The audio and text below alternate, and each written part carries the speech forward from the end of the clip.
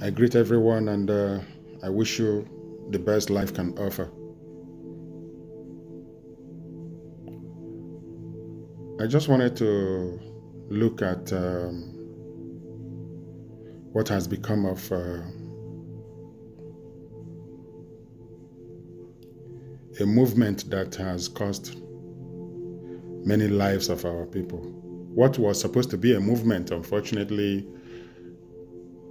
that turned out to be a private business, a private venture, a business that had salary earners on payroll,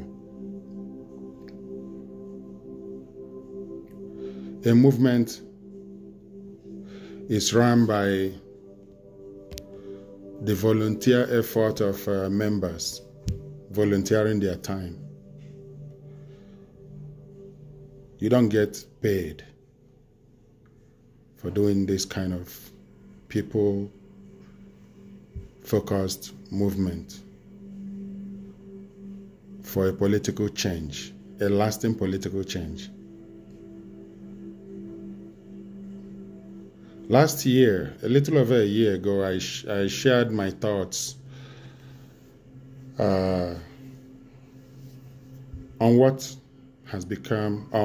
became of a group that I was once part of, and I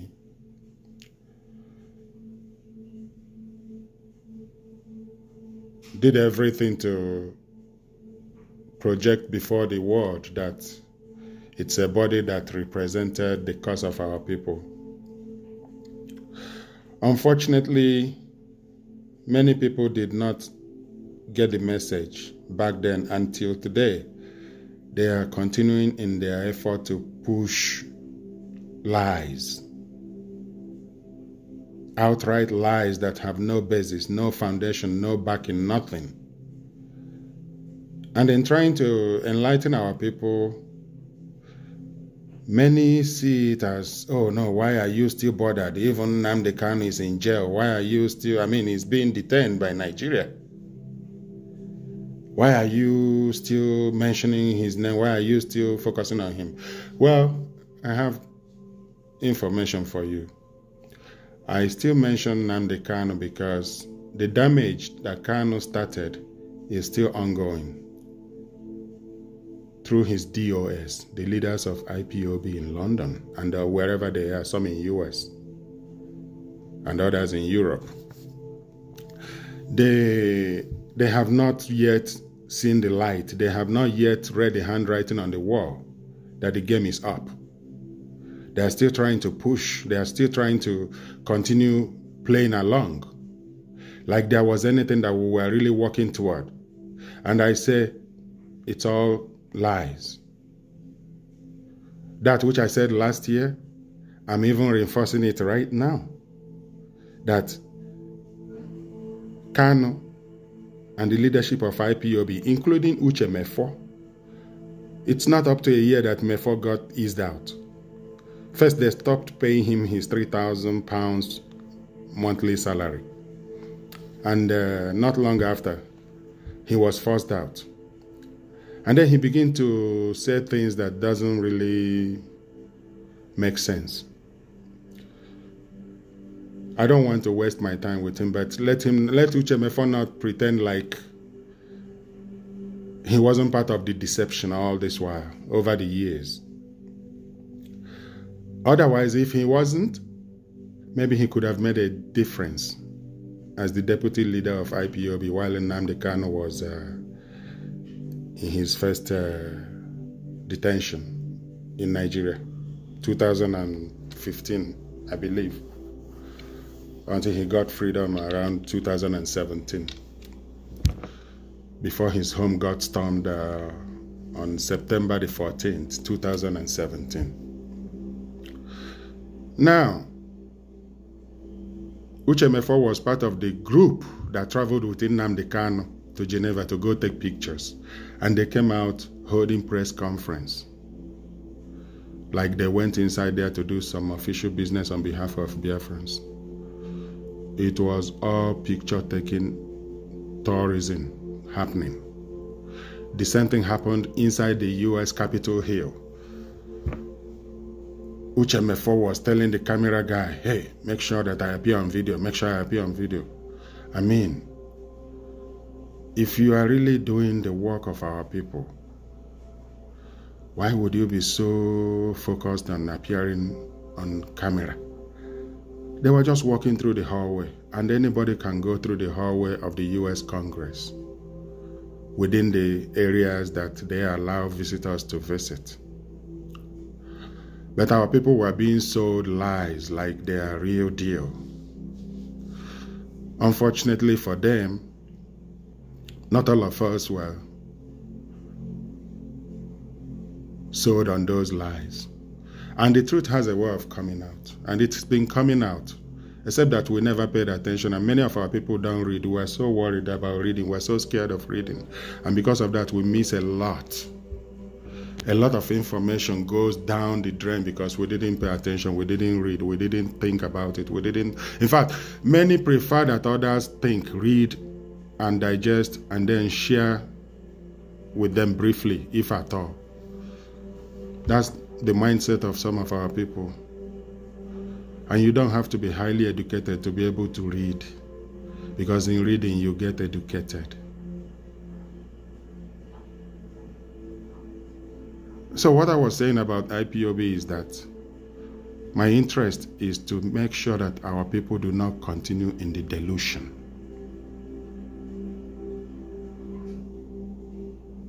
The goal is to make sure that our people know what is going on.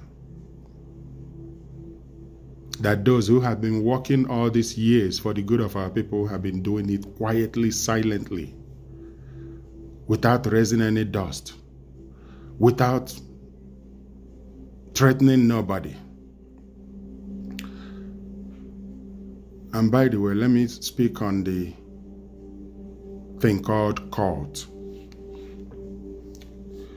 A cult can be for good or for bad. Every gang, in fact, there are biker gangs, there are Hells Angels, and there are other ones that do say they are bikers and they do good things. Some do not so good things.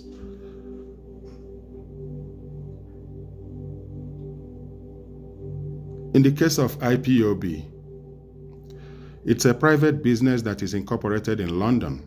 In fact, the documents to this business was updated this year. So it has the name of Nnamdi Kanu and his wife as the owners of the business that own Radio Biafra London. So part of the activities of IPOB is cultural education, which the radio broadcast is supposed to represent. From cultural education and enlightenment,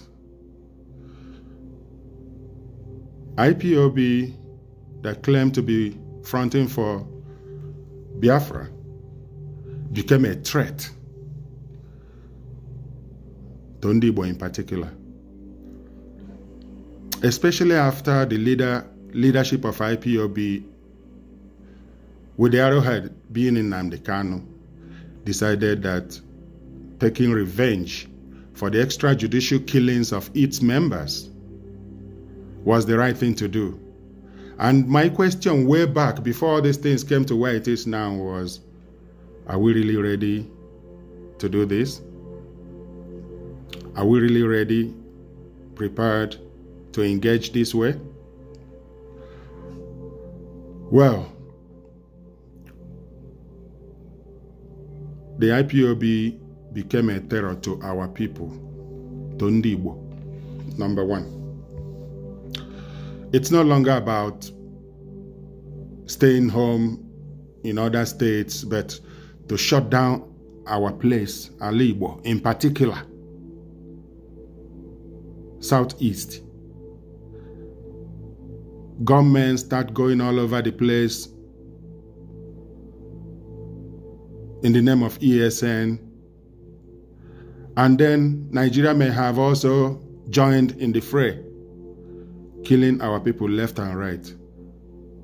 A lot of people, some people, and I wouldn't say a lot, some people deny the fact that it is Nnamdi Kanu and his men that were doing it, but we know that ESN is involved.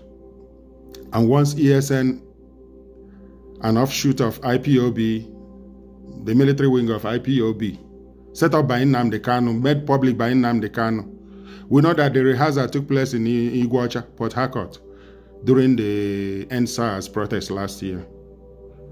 Kanu was urging people on to do things, to do stuff that will set our people on fire.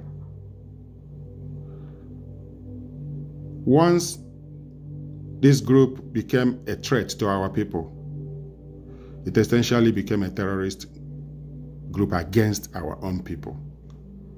It lost the right to front for our people. It lost the moral right to even claim to be doing anything for the good of anybody east or west of the Niger. And so I urge Nnamdi Kanu and his members of DOS, including Simon Ekpa, who is not